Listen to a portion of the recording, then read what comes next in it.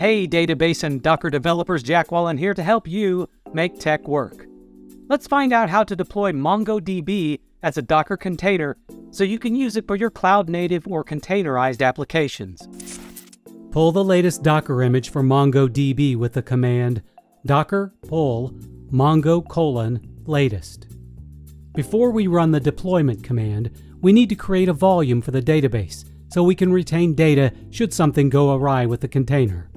Create the volume with docker volume create mongodata.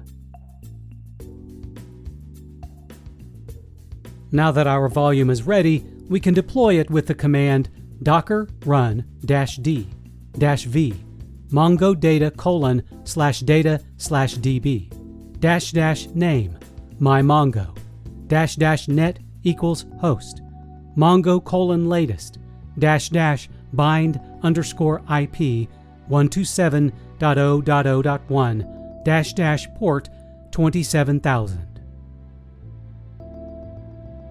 With a container running, you will then need to know how to access it. That's actually quite simple. The command to access your running MongoDB container would be docker exec -it mymongo bash. Access the MongoDB console with the command mongosh localhost :27000. You should then find yourself on the MongoDB console, where you can start developing your databases. You can exit the console with the exit command, and then exit the container also with the exit command.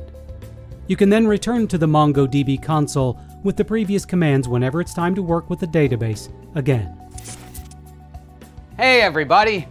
Don't forget to like this video and subscribe to our TechRepublic YouTube channel, and be sure to check out more how-to videos at How to Make Tech Work.